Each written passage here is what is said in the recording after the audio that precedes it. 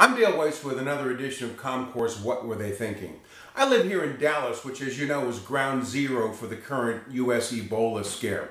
In the middle of a crisis situation, it seems that press conferences and media interviews go 24/7. And during that time, it's more important than ever for those behind the microphone to follow the rules of engagement when it comes to dealing with the media. Case in point, the chief clinical officer of Texas Presbyterian was at a press conference defending his hospital.